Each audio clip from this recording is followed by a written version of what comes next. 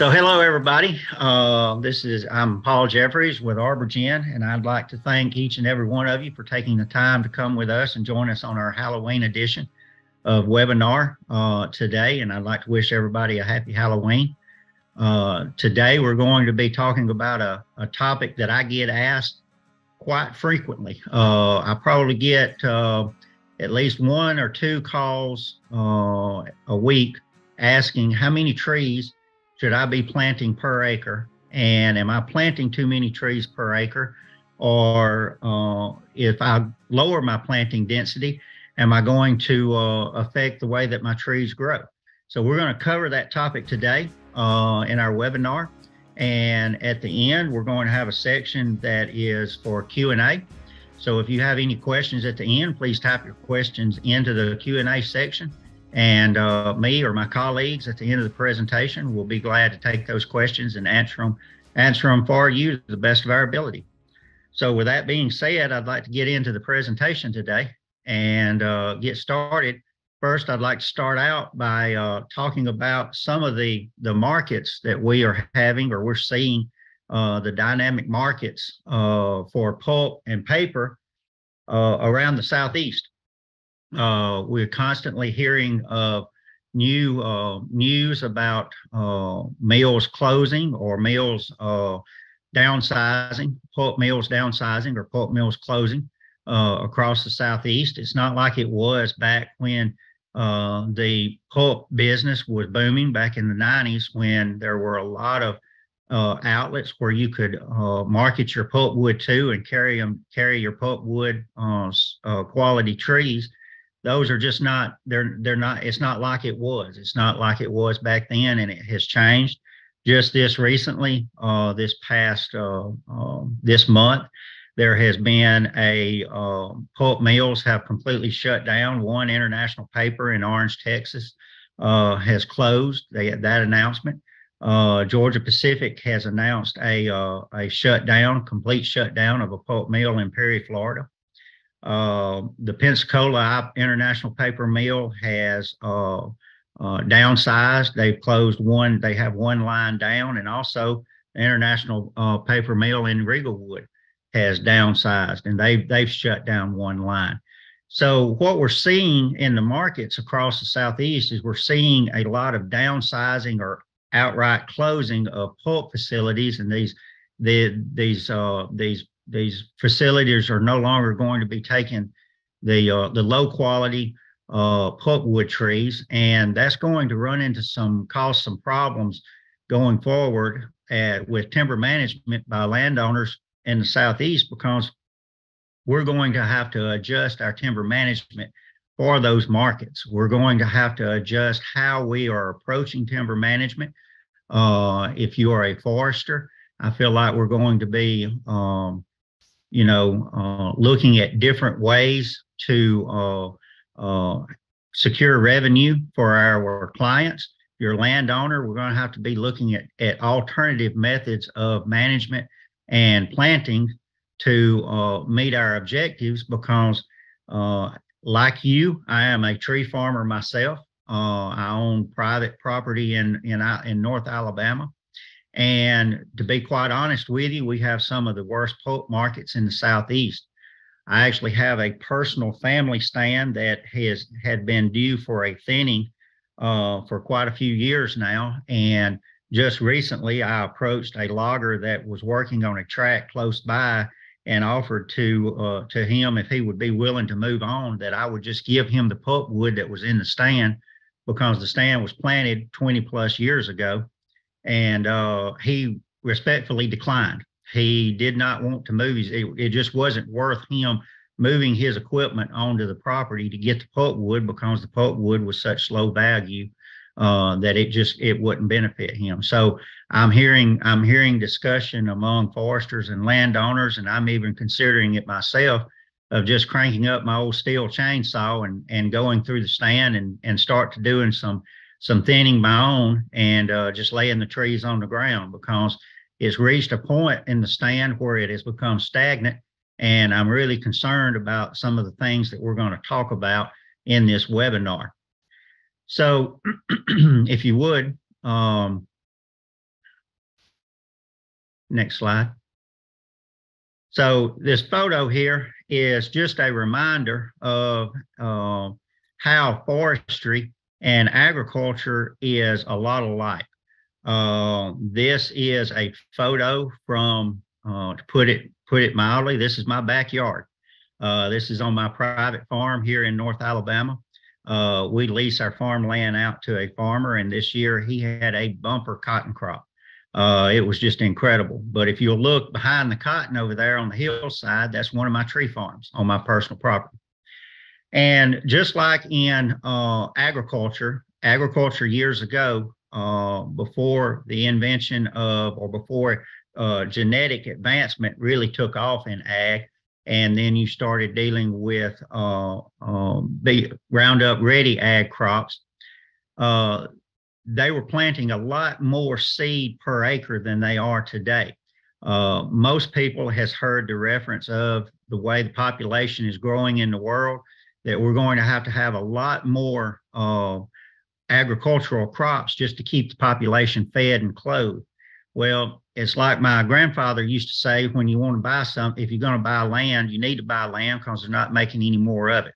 Well, just like what he said, they're not making any more farmland. So we're going to have to start using technology to increase our yields in crops such as corn, soybeans, and cotton. And that's the way the farmer that leases our land, that's what he has done in the past. That cotton you see there is a new genetic.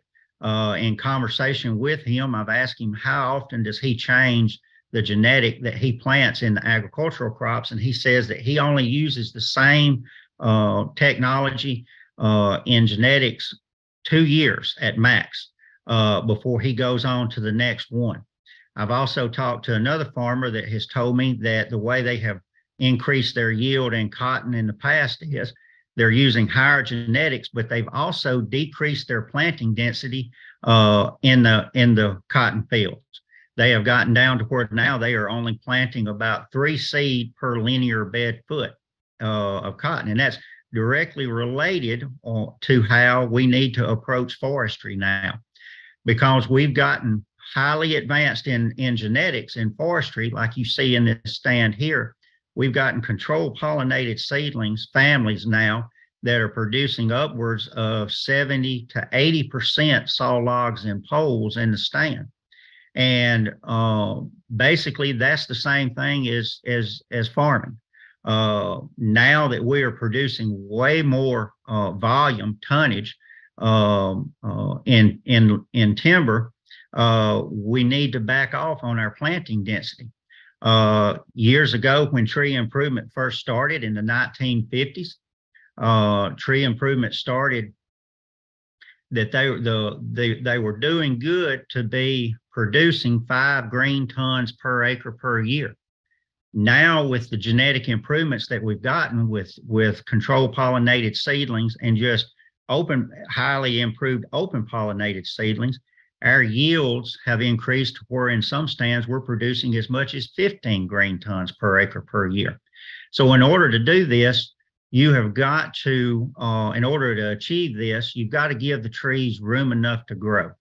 And you've got to give them room enough to where their genetic advancement that they have inside them can actually display themselves.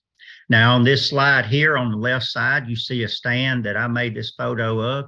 It is an incredibly overstocked stand. That stand was first started with some open pollinated base genetic seedlings, as you can tell from the limb characteristics in it. It also had some naturals to blow in. And what you've got there is you've got a stand that is just stagnant. And if you look at the size of the trees, they are actually below pulpwood size timber. So that stand is not even merchantable now, and it is already struggling with trying to get available nutrients and trying to get resources to grow and to produce the stand that the landowner would like for it to produce for the quality products. Quite simply, it's not going to get there. The stand is going to have an economic investment put into it by doing what's called a pre-commercial thin, or a PCT, to have someone to go through there and just take out some of the trees so that the ones that are remaining can grow and can reach that marketable size.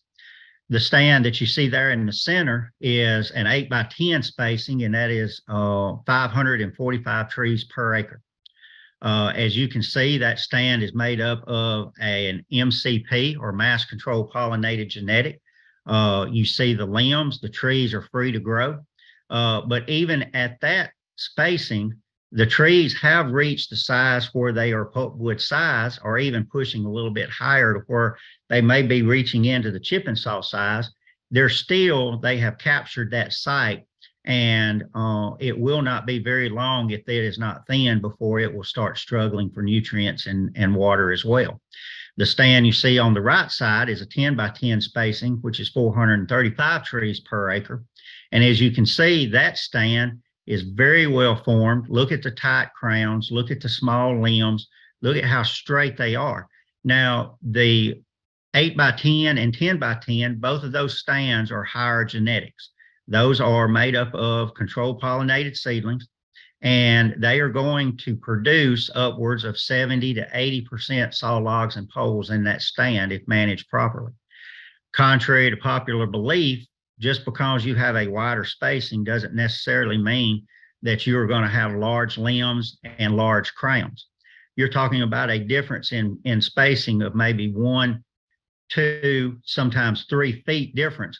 That's not going to have the impact that a lot of people have the misconception of, that their limbs are going to be bigger, too big, or they're not going to prune. The stand is still going to form naturally.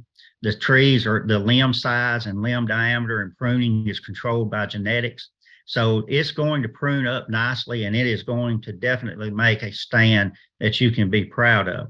Again, going back to the first photo there, there's going to have to be some type of inlet into that where you can go to free those trees up. And let's face it, as we've said in the past, you can't thin your way to heaven. And in that situation, you're probably not going to be able to thin it out to where it's a decent stand producing enough saw logs and poles and not producing so much pulpwood. So in this graphic, as you'll see, this is an 8 by 8 spacing, which is 681 trees per acre. As you can see from the little dots with the rings, the green, it's hard to tell in the photo, but there are little green rings around those dots, which is simulating a crown. As you see, the crown canopy in this stand has already enclosed, and it's already captured it, and it's at this spacing with 681 trees per acre is really overstocked. The trees, if this was a real stand, the trees would be suffering. They would be hurting for nutrients, and they would be hurting for moisture. When you have a stocking like this, or when you're dealing with anything in agriculture, there is a term that is called carrying capacity. Any site out there, let's say, whether you're talking about cattle, wildlife, there is a term, the term carrying capacity is when you hit the limit that site is able to support that population. I like to use the example in cattle. So there's a saying that a cattle farmer gave me. I was thinking about getting into the cattle business, and I was asking how many cows could I support on my property. And he said a common saying in the South is, that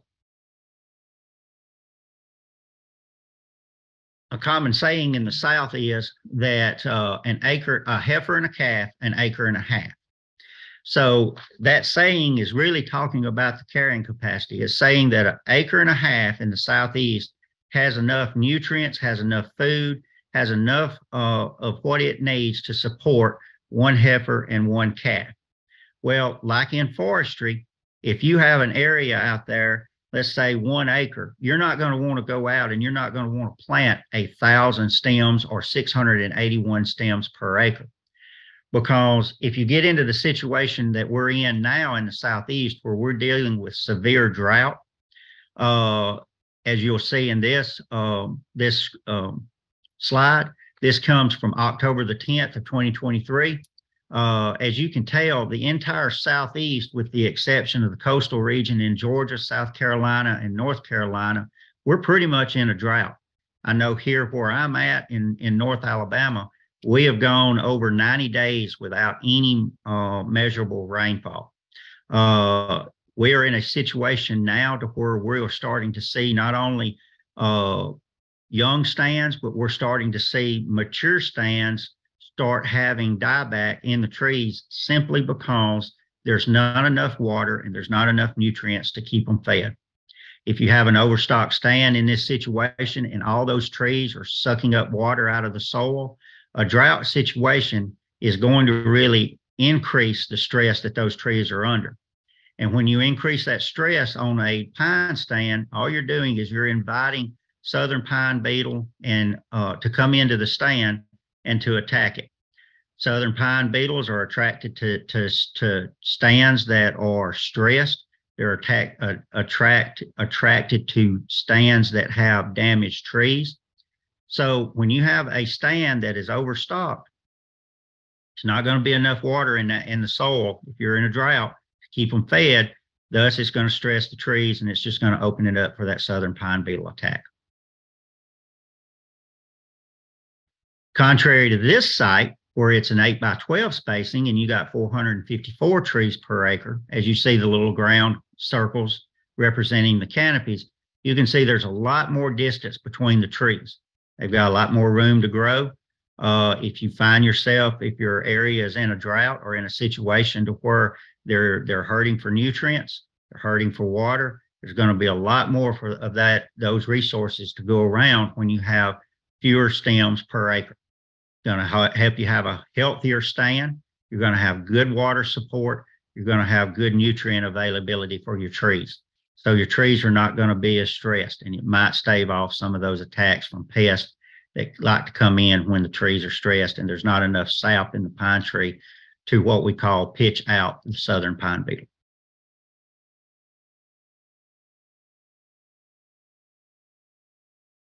Another great reason for lowering your planting density is you actually decrease the probability of damage caused by your thinning operation.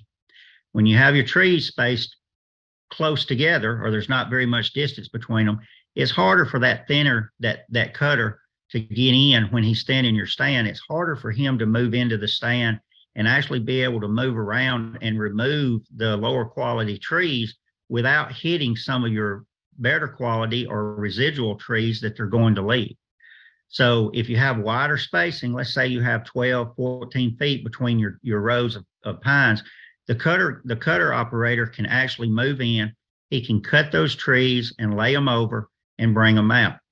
Going back to the past slide, the issue about the pest moving into the stand, there's two pests in the southeast, or two beetles in the southeast. One is black turpentine beetle, and the other one is the deodar weevil. Those insects are actually attracted to trees that have been damaged, and because they attack the lower 10 feet of the bole of the loblolly pine tree, they are attracted to trees that have been damaged by cutters or during the thinning process. Again, more area between your trees, more space between your trees. You're going to give that cutter operator more room to operate in there and move those trees out and pull them out without damaging your residual stand.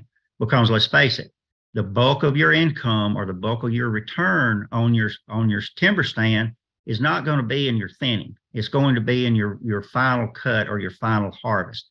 That's where your higher quality products are. And if you have a lot of trees that have skint marks on the lower bole, the lower 5 feet of the tree, they're not going to be as desirable for those higher quality products. Another plus or another reason for lower planting density is you increase your wildlife habitat diversity for the stand. Most landowners that I talk to in my day-to-day activities, and I ask them, what is your number one objective? what is your objective for owning timberland and growing a stand of timber? Back several years ago, it was a resounding, I want the return on my investment, or I want to produce high quality timber to get a return on my investment. As generations pass, more and more now, I hear that a lot of times the higher objective, the number one objective, instead of being timber production, is wildlife and wildlife enjoyment, hunting, any type of outdoor recreation. And then coming in a close second is timber production. So one problem that we run into when we're managing pine timber is once we achieve crown closure, and like on the previous slides where I showed that you had so many stems per acre and the little green circles representing the crowns, once those closed, they shaded out the understory.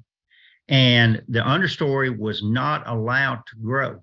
So when you get to that point, there's really actually nothing in the understory for wildlife to feed on or for wildlife to benefit from. With wider spacing, you're delaying that crown closure. So when you delay that crown closure, you're going to allow that browse that is in the understory to remain around a lot longer. That browse is what we call habitat. When I was in college and I was taking wildlife management courses, I was taught that food plots are not habitat. Habitat consists of bedding cover. It consists of natural forbs and forage that occur naturally in the ecosystem or in the environment that the wildlife is accustomed to. Food plots are additive. That's not habitat. So by thinning or lowering your planting density, you can maintain that high quality forage for your wildlife a lot longer. You'll have more deer, you'll have more turkey, you'll have more quail, and be able to enjoy that longer because you're not hitting that carrying capacity so quick that you're choking out the understory. You're allowing it to grow and you're benefiting a lot more of the ecosystem that makes up your area. And when we talk about that, we're including everything. So again, spacing your trees out, you're allowing the natural flora and fauna to develop, and it's an all-around win. It's great for everything. So now we can talk about less can be more. By planting less trees, you can achieve more chip and saw at an earlier time in the stand. You're going to produce less pulpwood because you're going to plant a higher genetic and you're going to plant fewer trees per acre. So at the time, you're going to be able to produce more chip and saw early on in the stand. When I taught at Mississippi State, I have two former students that are mill managers at new mills in Mississippi. I asked both of them, what size tree do you want to feed your mill? One of them is in Winona, Mississippi. One of them is down in Lumberton, Mississippi. And both of my former students came back and they told me, we want the perfect tree to feed our state-of-the-art mill. It has an 11-inch butt.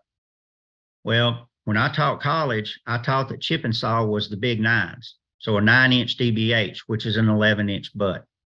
So think about that when you're thinking about planting your trees. All right, if they're going to take an 11-inch butt to feed their meal with better genetics and wider spacing, it's not going to take very long to get into that chip and saw category. And the goal is to skip that pulpwood rotation because, like I said, pulpwood markets are gone. They're horrible in some areas. And so why produce pulpwood? Your next goal by planting less trees per acre, you're going to produce more poles. Higher genetics, less trees per acre, allow the trees to grow after that first thinning. When you've taken out the chip and saw, it's say 14 years old. And yes, I can show a stand that is 14 years old in Alabama that has already been thinned. The majority of it was chip and saw size. But after that, you're going to allow those trees to grow on into poles, and they're going to achieve that higher quality product. Again, saw timber, your three main products that are higher value. Pulpwood, low value, really don't want to produce it anymore. You're going to have a hard time getting rid of it. Chip and saw poles and saw timber are your goal, and that should be the goal for every tree farmer out that's managing timber. Wildlife habitat. Less can be more. Fewer trees per acre can equal more wildlife habitat. More understory growth. After you get the trees above, now let's back up. I don't want to say that, you don't want to site prep and control that competition. You do want to control that competition at the time of planting, and you may want to do a release after that. But once those trees get above that competition and you allow that understory to grow, you're going to increase your wildlife habitat. So I don't want people to get that, confused and say that, well, I'm saying don't do site prep. No, we need to still do the site prep, but you're going to have a lot more wildlife habitat for fawning, for quail, or for turkey for nesting, and for quail for foraging in that understory. Nutrient availability. Like I showed in the previous slides, fewer trees per acre, you're going to hit your carrying capacity a lot later. And when you hit your carrying, when you extend that, you're going to have more nutrients available to the trees that are there, and you're going to have more water available. So if you get in those droughty conditions, you're going to have more availability there for nutrients and water to maintain that stand longer. Hunting lease value. I didn't even touch on this topic back when I was talking about wildlife habitat. Some landowners like to lease their property out for hunting. It helps pay the taxes on the property, and it gives them an income throughout the rotation. Well, if you have better wildlife habitat, thus you have more wildlife, then you can have an increase in the value of your hunting lease. I talk to landowners all the time that lease their property for hunting, and they talk about all the improvements that they make. They burn regularly, they control their planting density, they increase the quality of the forage on their property, and thus that equals higher lease values for that property, and it increases their income. Now, I've talked a lot about planting density, haven't really touched on genetics very much. So if you go back and think about how foresters and how reforestation was approached at the beginning, I've talked to some older foresters and I've asked them, how many trees did y'all plant when you first started your career in forestry?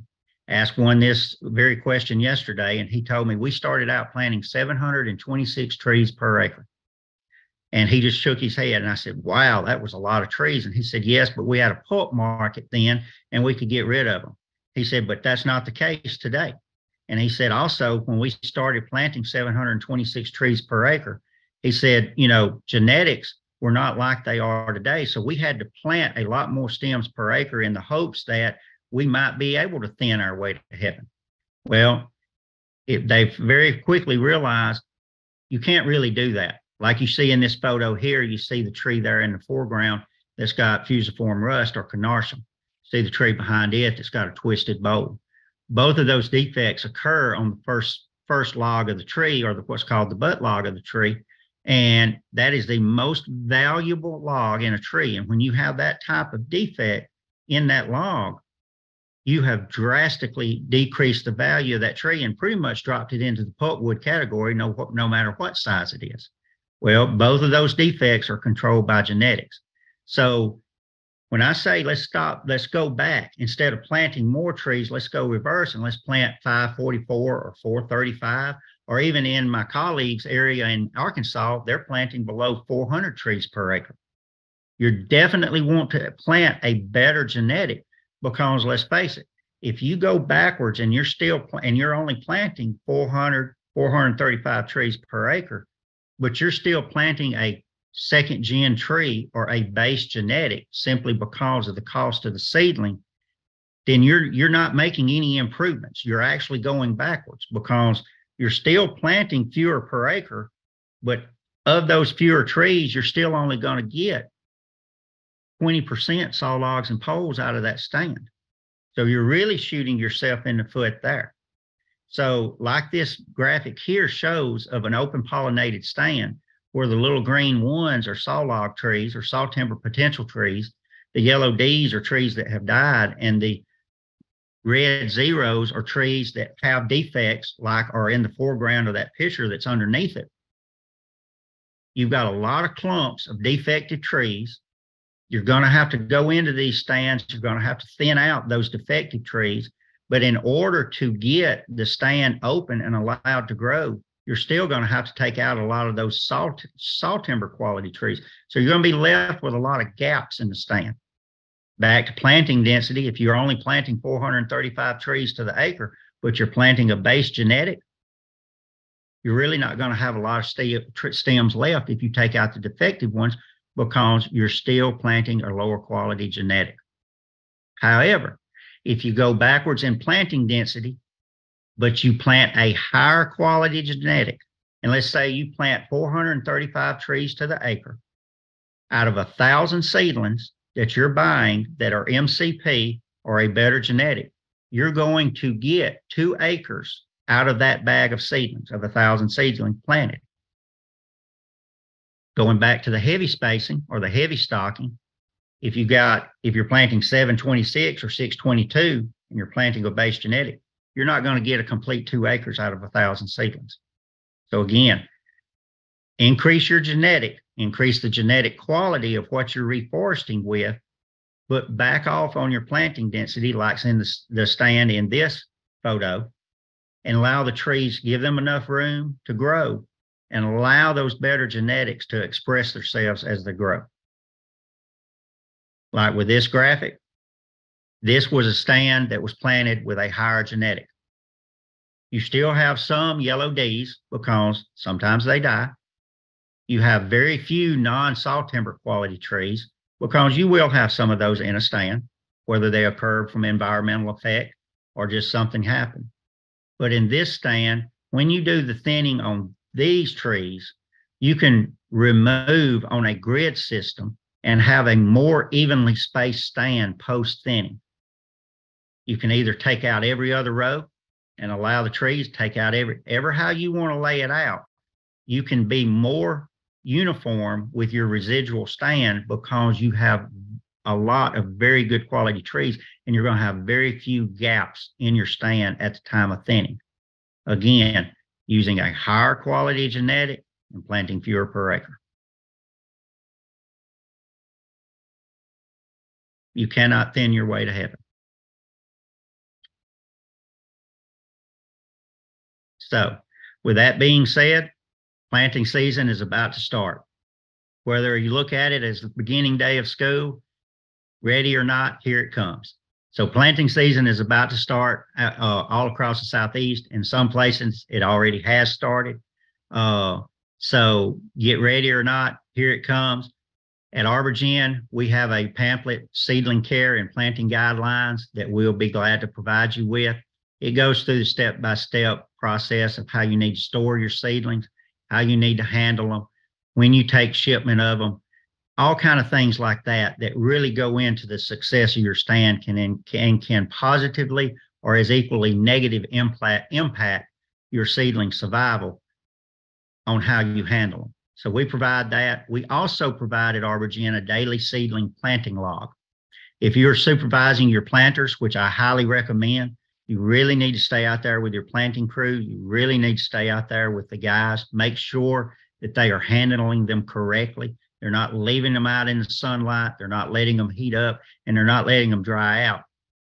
This planting log here really shows that you're taking the data, and that is important data that you need. So if something does happen later on, you can come back and you can look at that log and determine, okay, the temperature went up or something happened on that day that could have negatively impacted the performance of those seedlings. So as reforestation advisors, we are at ArborGen, we are divided across the Southeast. We have Shannon Stewart, who is in Eastern Texas and Southern Louisiana. He has a background in nursery. We have Greg Hay, who is in Arkansas. He has a background in chemicals and site prep application. I am in Mississippi, Alabama, and West Tennessee. I have a background in bottomland hardwood management, plus a background in forest genetics. We have Jason Cromer, who is in Georgia and North Florida. He has a background in forestry and has also worked in nursery and genetics. We have Kylie Burdett, who is in South Carolina. She is a Clemson graduate, and she has a background in remote sensing and GIS. And we also have Austin Heine, who is in North Carolina and Virginia, and he is finishing his PhD degree at NC State University, and he has a background in forest genetics. Each one of us have backgrounds or experience in some facet of forestry. So if you have any question whatsoever, please reach out to any of us. And if you reach out to me and it's a question about chemicals and site prep, and I can't get you the best answer, I'll pass it off to my colleague, Greg, and he can be able to answer it for you. Likewise, if you have a question about GIS or remote sensing, Kylie is there to handle the question and we'll pass it off. We work as a team. With that being said, I'd like to thank you again, each and every one of you. I'd like to thank you all for coming out today and taking the time to be with us. Like I stated back at the beginning of the presentation, tree farming is just like agriculture, and it's just like row crops. Row crops are on an annual rotation, where tree farming takes several years. With row crops, they made these changes about lowering planting density and increasing genetics years ago, because it is an annual crop and they see the benefit a lot sooner. In forestry, it's a little bit more delayed, but if you see the dynamics of the markets and how they're changing across the Southeast, in order for us as tree farmers, landowners like myself, and foresters and timber managers, we've got to be dynamic too, and we've got to be willing to change as the markets change, and we've got to be willing to go forward and change with the demand of the products that the markets are going to have out there. The pulp markets, yes, we're having some uptick in some areas, like in Mississippi. Huber is putting in a particle board mill in Sugar Lock, Mississippi. We're having some pellet mills come in the area that are going to be using pulpwood, but their usage of pulpwood is going to be limited, and it's not going to be the same as it was back when we had the paper industry that was using so much pulp years ago.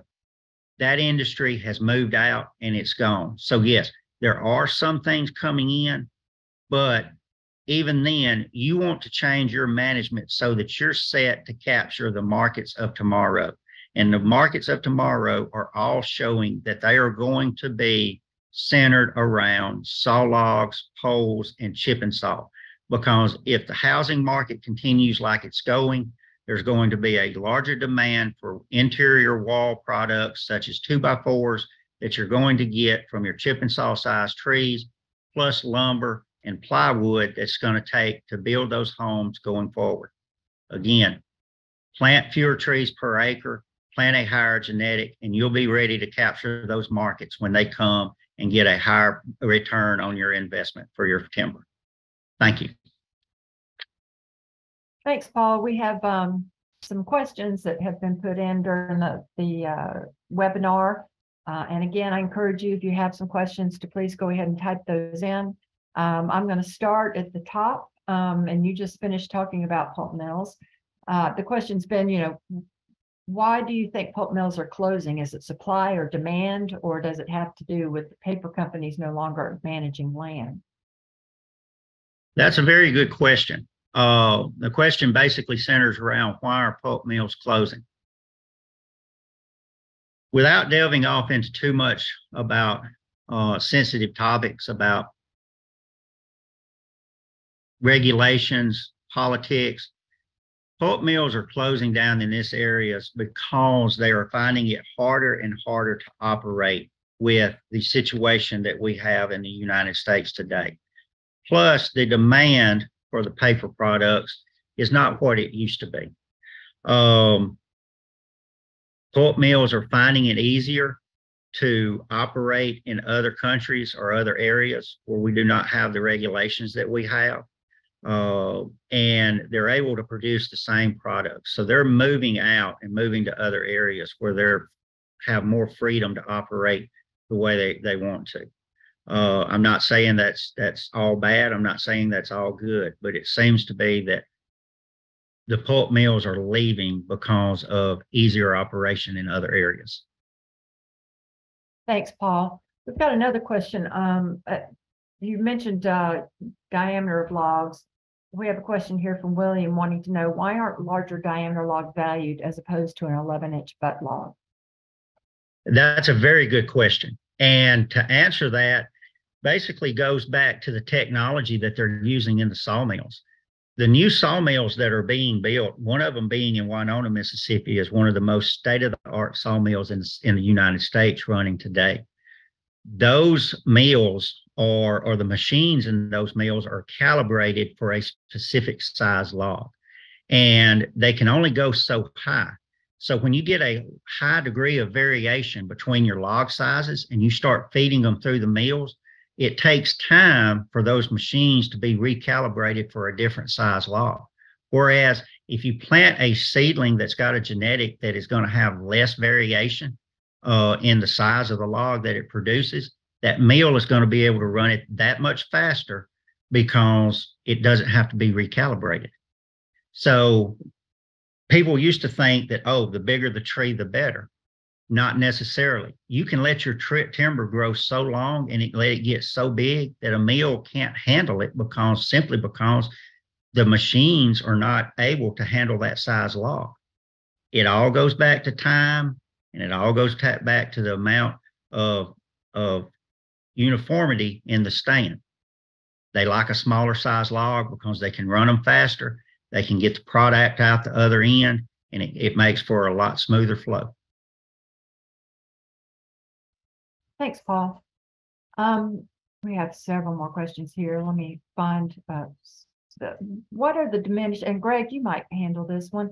What are the diminishing returns on larger tree spacing? For instance, you showed a 10 by 10 by 8 by 12. Would 12 by 12 spacing be more advantageous in the long run, especially with respect to minimizing damage to trees during harvesting? Absolutely. Your wider spacing is going to be less subjective to the insects and disease. It's also going to give you a greater opportunity when it comes to harvesting your products from an operational standpoint. You're going to be able to move within that stand in a 12 by 12 spacing much easier than you can in a tighter spacing. So your economic returns are going to be much better. You're going to uplift your product grade out of pulpwood to a percentage of chip and saw.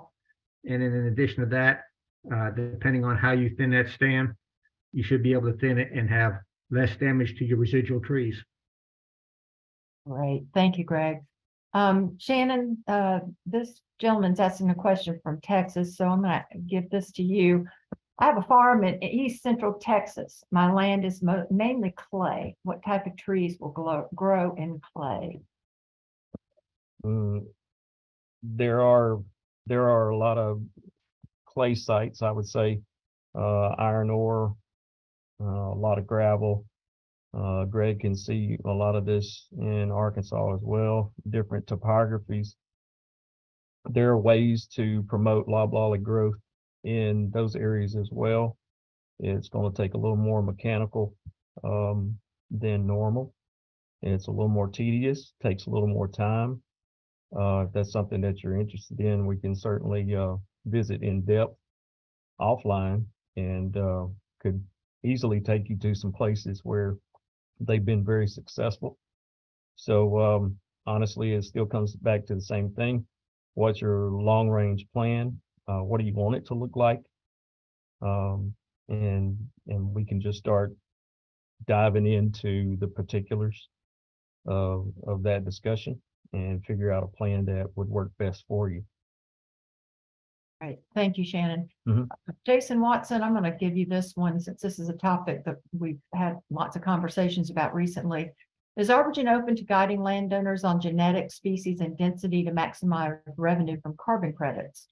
We've begun to set aside acres that will likely generate greater revenue over a 30-year rotation, assuming the carbon market stays around, and that's a big if. Keep that. Kathy, I'm sorry, I heard it was about carbon, but the first part of the question again, like what were our thoughts behind advanced genetics? Is that? Is Arborgen open to guiding landowners on genetics, species, and density to maximize revenue from carbon credits? Oh yeah, of course. I mean, because a lot of that is going to be dictated by the productivity of the, obviously the genetic option that you choose. I mean, obviously MCP, control pollinated seedlings are going to represent the highest productivity from a genetic standpoint, but then also putting it on the right trajectory so that you don't, I mean, Paul went over this during the presentation, but you definitely don't want to put too many trees in there. I can tell you from experience, and Kylie Burdett and I have seen this in person, where 600 trees per acre of MCP Elite has been planted, and by age 9, it's just a desert under there, under the stand, because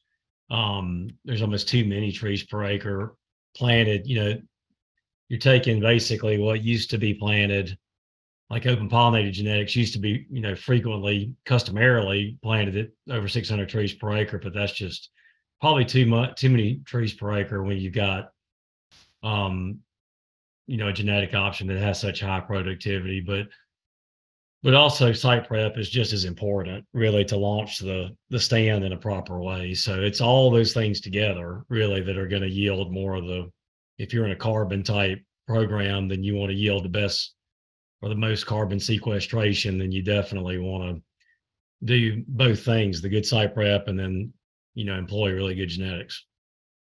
Fantastic. Thank you, Watson. Austin, I'll throw this one your way. Should we raise or lower our planting density due to the site index of a site? In other words, lower density if site index is lower versus raising density somewhat for areas with higher site index. Right. So I think that's a really good question. And I encourage anybody else to jump in on this that has input. But I think about a range of sites. So you can have really high site index sites or really low site index sites. Carrying capacity, is going to remain the same. So if you're putting really good genetics on a high site index site, I think of it like hitting the fast forward button. Your site index is going to cause those trees to grow faster. But carrying capacity, you're only going to sustain a certain number of trees of a certain diameter before the stand starts to crash. So I think, you're basically hitting the fast forward button and getting to, larger trees faster. I do think that, thinking about what genetics will do, you do have to be careful about, not going too low as far as getting really big branches, on really productive sites. I have seen genetics that they'll have a tendency to either produce really big branches or more forks. And I'm talking about the far extremes, not some of the ones that we've been talking about today. But, genetics can misbehave, fast growing genetics on really high productive sites. So I think there's a lot to it. So I guess the short answer is yes, I think you can adjust it, but in general, the best genetics are the best performers across all sites. But yeah, I hope that answered that question. If anyone else wants to chime in, Paul, I saw you taking some notes. So to chime in on that, Austin, site index, high or low, like Austin said, you're going to reach carrying capacity either way. If you have a very high site index, you're going to carry those trees. The trees are going to have more nutrients and more water availability as you go longer into the stand. With a lower site index, you're definitely not going to want to plant as many per acre because you're going to be limited on the availability of the nutrients and the water that's there.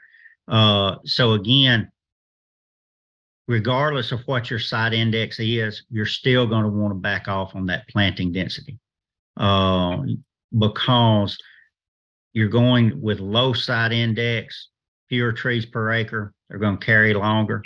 Higher site index, going to have more nutrients and more resources for those better quality genetics. Thanks, Paul. Thanks, Austin. Jason Cromer, this question is from Alabama, so I'm going to throw it your way. How does the growth rate of MCP variety trees differ from the South Alabama area than in West Alabama, depending on site index? Yeah, there's some areas, excuse me, in South Alabama that has some really good land, and we've seen MCP select trees grow as fast as pushing 10, 12, 14 foot tall by the end of year 3 kind of deal. So I can't speak to the North Alabama area that Paul probably can. And there's just it definitely depends on your site. So your soils and it, like Austin was saying a while ago, it just depends on what your site index is and what your soils are, and it's going to affect how at the rate that they're going to grow. So my main answer is it varies. And Paul can maybe speak to what he sees in North Alabama. So as far as across the different regions of Alabama, the higher genetics are going to be catered to your area. So if you're in southeast Alabama and you're needing a family that you want to grow a particular way, you're definitely going to want to make sure that you select a family that has got that. And that goes back to looking at your PRS scores. So to answer your question, how it varies, you can really lower the variation and the differences by just matching the genetic with your area, making sure you've got the PRS sheets, make sure you've got all the data that you need to make that decision. And as RAs, we can help you with that decision because we can help you understand the difference in the families that you're getting. Instead of just buying what used to be a second or third gen tree, now as technology has gone and as it has advanced in reforestation, we select families. So again, back to the original question of how it varies across the state, you're going to see a little variation if you match the family to the region, and we'll be glad to help you with that. Thanks, Jason and Paul. Kylie, this one is a gentleman who's been talking to you about replanting 165 acres, and he's wanting to know the personal preference on the spacing, 10 by 10 or 8 by 12, which one is easier for machine planting? That can really just depend, talk to your machine planner, see what they prefer to run. You may have some stumps or something where it may prevent doing that certain spacing. I'm a fan of the 8 by 12, the 454. I know in some areas like where Paul and Greg are, Greg could even go down to Greg. What's your ideal spacing that you like to hit? Well, again, a lot of variables are in play there. Is it going to be hand planted? Is it going to be machine planted? What kind of site prep did the tract have on it? A lot of variables, but I do like 14-foot rows from an operability standpoint and from a growth standpoint, looking at 346 trees to the acre, up to 389 trees to the acre. So it definitely varies in certain areas, and I checked. I saw your question. I recall us talking about that. So in your area with your current markets, to me, machine planting at 8 by 12 is the ideal way to go, especially with those larger spaces in between rows. I will jump in just for a second and mention too that with one of the things that is good, I like the 10 by. I think a lot of people like the 10 by 10. Certainly, from every tree is going to have the same square footage. Excuse me, lose my voice, but I agree with Kylie and Greg on the wider spacings between rows because, when you think about things like fuel cost right now, that's fewer times that bulldozer or that tractor has to go across. It's fewer rows, fewer passes per acre. You can think about it. And so there are several contractors out there too that'll tell you that if I can go from a 10-foot wide row to a 12-foot or 14-foot wide row, it's going to be a little bit cheaper. Because there's fewer times that, that my machine has to turn around and less fuel. I mean, people tell you that too on mechanical site prep. And that's the good thing about control pollinated genetics that have really good, branch genetic control and, branch stability at wider spacings. You get a lot more flexibility because of that genetic control. Right. Thanks, guys. Still got a lot of questions here, so I'm going to put this out since we're getting close to tree planting season. I planted Arborgen MCP pines a few years ago. The tree planter agreed to plant 605 trees per acre. I ordered 605 trees per acre. The tree planter had 3 planters and B-blade bulldozers. The planters were set up to plant on 6-foot spacing. The previous stand was 10-foot spacing. They didn't want to ride on the stump, so I ended up with 726 trees per acre. I had to locate more seedlings. I believe this is common. How do you get a tree planter to plant less trees per acre in this situation? So I see a lot of people smiling. So go ahead, Paul. Thanks a lot, Jason. So this is a very interesting topic. Again, it just takes communication. That's $1 million question on how to get someone to do something like that. Maybe communication up front. Maybe make it clear as to what you want. Again, not to rub someone the wrong way or be controversial here, but you're the client, you're the landowner. So just have the open communication up front. This is what you want. I like to use the analogy, it's your masterpiece, it's your painting. You paint it the way you want to paint it because you're the painter. And that may end up having to be some tough conversations, but again, you may have to have those up front. We run into the same situation, attendees. I'm not saying that it's always as easy as just going out there and saying, I want this many trees per acre, because we run into the same situation when you have cost share programs.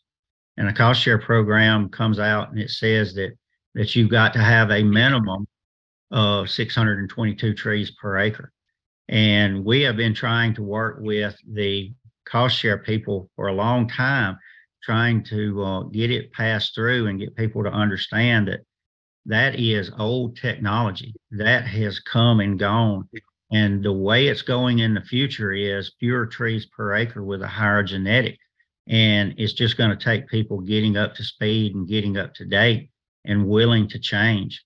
Because sometimes that is, it's hard to get that pushed through. I've had multiple conversations with NRCS individuals and with SAF, the Society of American Foresters. And I have tried getting those two groups together to where, and I'm still trying. I haven't given up on it. We as a company are still trying to get that pushed through to where the cost share programs are up to date. But I have had clients tell me that they had a good conversation with their agent, or they had a good conversation, and they were saying, oh, they said, okay, we understand you're planting a better genetic and you're planting fewer per acre for a better stand. And it was able to work through. Thanks, Paul. Cromer, how does bare root versus containerized affect planting density, or does it? Well, when I think of that, I try to think of, I imagine most people probably try to think of survival first. But I try to think of what's going to be there at the end of the stand. So you could potentially put a few more trees out there to the acre with bare root if you're anticipating worse survival. We also have some data that shows that, and we're more than happy to share this and show you, contact us, but typically, like, survival needs to get down worse than 60% for it to make sense to start spending money on containers. We don't want to see you waste money at all, because we're trying to think for the end of the rotation for you here. So you're still going to want to shoot for a lower spacing, even with bare root. We're wanting to think end of the rotation here. Just like Paul was saying, less stress throughout the growing of the entire stem. So I don't know if that fully answers your question or not, but I'd say if you got a trend on what your survival is on your sites, that if you're blessed enough to have that, then you could bump up just a little bit depending on what that mortality is, kind of deal. If you're not, kind of somebody said earlier, if you can get on site and supervise what's going on the ground with bare root, make sure it's deep enough, planted properly, and try to early enough in the year and not plant late, you're going to be okay with bare root, very much so. So I wouldn't be skittish of it, is what I'll say. I'd also like to chime in, Cromer, and say that just because you're planting a container doesn't necessarily mean you're planting a better genetic. There are a lot of containers that are sold and planted every year that are a base genetic. And that goes back to the presentation where I was talking about if you're backing off on your planting density and you're still planting the same genetic you was planting, you're just planting fewer pulpwood trees per acre, and that's what they're going to be. I like to use the example a lot of times, if you take a weed and put it in a pot and plant it, you still have a weed. If you're investing the money into containers, and you're not investing money into the genetic that is in that container, then you're not improving your end result anyway. You're not doing anything any better. Not every site out there is going to require a containerized seedling. Containers get you survival, but that's all they get you. They get you a longer planting window, but that's all they get you. There are areas out there that I have visited with landowners, and they say, well, we're considering containers. And my first response was, please do not spend that extra money on a container on the site where you're planting in a floodplain. You've got ample water availability. You're not on a high ridge. You're not on a very deep sandy site. Bare root is going to be fine. Take that extra money and put it into a higher genetic, and you'll be a whole lot happier on the other end. So again, just because you're planting a genetic, and I've had people and landowners and foresters tell me in the past, oh, that had a container tree on that. That's a better tree. And walking through the stands, I see just as much fusiform rust, defects. And basically what they did was they planted a containerized base genetic. And they, instead of helping themselves, they just spent more money for what they were replanting with to get the same results. And Einstein's definition of insanity is doing the same thing over and over again and expecting different results.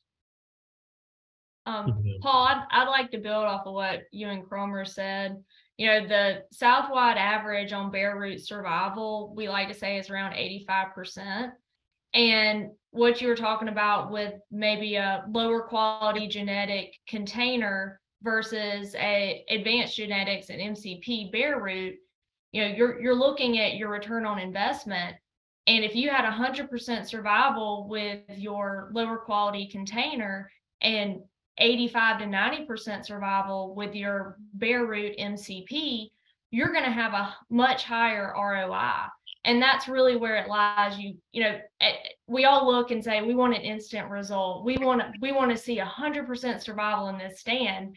But really, we're not getting paid for seedling that this is this tall. We're getting paid for that 11-inch butt, and we're really going that way. So being able to look into the future and not focus so much on that is really where, I appreciate you saying that about the container versus bare root. And then also it depends with the bare root too. Are you planting on beds? Are you machine planting? Like Paul said, the soil moisture, where are you with that? And those are so many other factors. So really with a container, there's a very, very small amount of stands out there that absolutely require you to plant a container, in my opinion. And I'd also like to follow up what Kylie was saying. If you do want to look at stuff as far as the financials and your return on your investment, anybody on this team would be happy to go through that with you. We have a seedling calculator that we can punch in the cost of what the containers would be, what it would be for bare root as well, and we can give you a ballpark idea of how much revenue you would have versus the two. So we'd be glad to do that with any of y'all. What great conversation, guys. We've run over a little bit, but there are a couple more, I think, really good questions on density that I'd like to put out there. And please remember, folks, that we have copies of your questions. If you didn't get your question answered and you put your contact information in when you signed up, we will get you to the right RA and we'll get your question to them and they can contact you to get your questions answered. But this one I thought from Jackson Jet was really interesting. There are discussions about taking trees per acre down to densities as low as 200 stems per acre. What is the relationship between stem quality and tree density? Does this vary by family? I'm not sure. So that's go ahead. Go, Paul. I was trying to figure out. So I'm taking that if I understand the question correctly, he's talking about lower planting density with quality, and I assume that he's meaning the quality of the wood or in relationship with the fast growth. Would the other RAs agree that that's y'all? And if that is the case, you're talking about trees.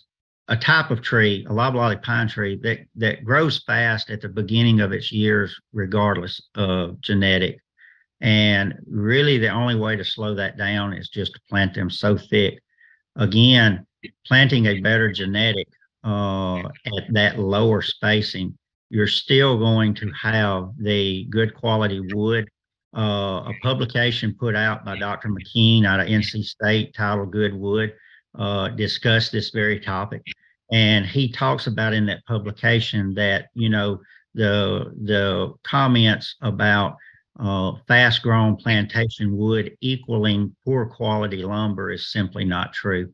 Those two mills that I referenced where I have talked to the procurement managers, on both of those, they said the size log they wanted was an 11-inch butt, but they also went on to say they didn't have an age limit and they didn't have a ring count limit. So again, they're basing it more on size instead of that. Going down to that lower density is going to get you a lot more higher quality products. Now, we're by no means condoning that you go down to an extreme case of less than 200 trees to the acre or something like that. We're nowhere going to that level. But what we are saying is going down to 435, 350, something in that range, you're still going to have ample quality wood out there. Well, Paul, I think we need to mention too, for those that are still on, is that one thing that, instead of just trying to make a guess too, is we've got some really good information from the Plantation Management Research Co-op that did some really important density studies back in the 80s and the 90s. And they found that there was very little difference between, and they did all kind of, they did some really cool stuff. I mean, they planted 100 trees per acre all the way up to 1,000 trees per acre. But the peak in terms of the volume per acre was between 400 and 800. And there was very little difference in the total volume per acre up through I think it was age 14. And that was, I think, Barry Shiver and Leon Pinar and Mike Harrison did that study. So that was really, really important, where it showed us. But further than that, if you can't tell, the overarching theme of this webinar has been that you can take advantage of going in with lower stocking because of the availability of advanced genetics and the better genetic control at those lower stocking rates. And but at least we have good studies though to show us that if we're going down to 400 trees per acre and saving money on seedlings, we can feel encouraged that we're growing the same amount of volume as if we were growing, 700 trees per acre the way they used to be planted, like Paul mentioned earlier. But there's no But sense, also, there's no sense in planting that many trees because right. we'd like to hit the chip and saw category as soon as we can. And because at those higher densities, you're just going to be growing smaller trees and you may not have a market for those. And this is all market dependent too, but that's just some background information on we're not taking guesses with this. There's been some real good empirical studies that have been done to show all this to get us to where we are today. And it's just that we've layered on the much better genetic options than we've ever had before. But also, Jason, in that study, they showed that between 400 stems per acre and 1,000, they had roughly the same board foot volume on the stand, but the stand that had 400 trees per acre had an enormous amount more. Well, the 1,000 stems per acre had 0 saw timber. The stand that had 400 stems per acre, even though it was the same board footage, had a large 90 something percent saw timber in that stand. Again, same volume, different product class. All right, guys, we've gone way over, and so I think we better call it quits. Thank you again all for joining us today. We look forward to putting these on. Hope you got some great information. I believe we've got a slide, or can put a slide up with the contact information for the RAs that you've seen on the webinar today. Please feel free to get in touch with them to follow up with any questions that you have. And again, we will take a look at all the questions that were submitted and try to get them to the right RA if you've given us your contact information. So thanks again for joining us. We look forward to seeing you again soon. Thanks.